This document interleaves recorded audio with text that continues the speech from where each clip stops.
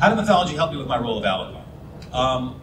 What helped me with that is I've always had an appreciation for vampires, ever since I was a kid, because, let's be honest, they get to look pretty, dress in nice clothes, and bite women's necks. What is not to like? Right?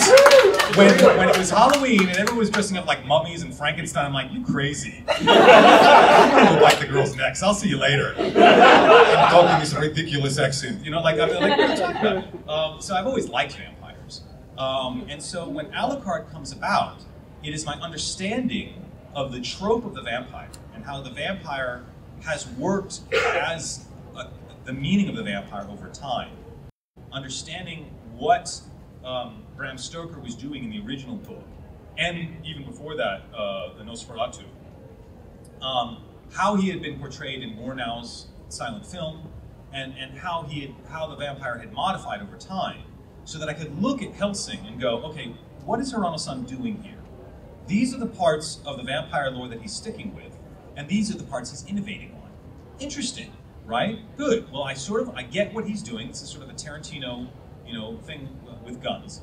But more importantly, one of the aspects of the vampire is always dealing with whatever is taboo sexuality at that moment. So when Bram Stoker was writing Dracula, he was inspired by the actor Edwin Booth. He probably had a crush on him, right? Which is why the first feeding in the original novel is homosexual. So you've got a couple of different things that for a Victorian audience are taboo. One, homosexuality.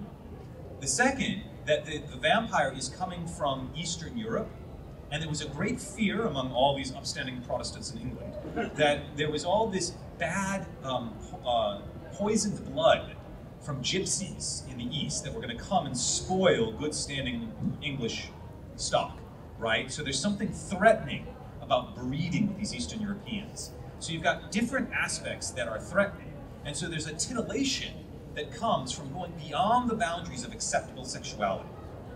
Well, that's not really an issue anymore, right? I mean, hopefully homosexuality is not a problem, and hopefully we've gotten rid of racism. But, hopefully. So you've got to find something else that pushes the boundaries. So when the first Helsing series came out, we did it back in 2001, the thing that was sort of a little bit beyond the boundaries was BDSM. Let's have slave-master relationships, and let's have all this sort of titillating, and now everybody's doing it, we got 50 Shades of Grey, and and so it doesn't, the original Helsing doesn't quite push that boundaries now, what is it, 17 years later, the way it did back in 2001. And so that's usually going to be the next thing, is what's going to push that. That's how the vampire evolves over time.